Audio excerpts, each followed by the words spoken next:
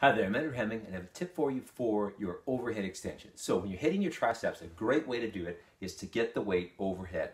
This is an excellent way to hit the long head of the tricep, which takes up a large part of your tricep.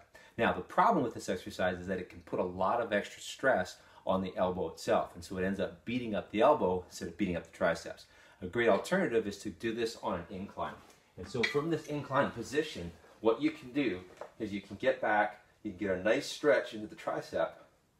Okay, but you're going to get more tension on your triceps and less on your elbows. So hammer the triceps, spare the elbows, do your overhead extensions, on an incline.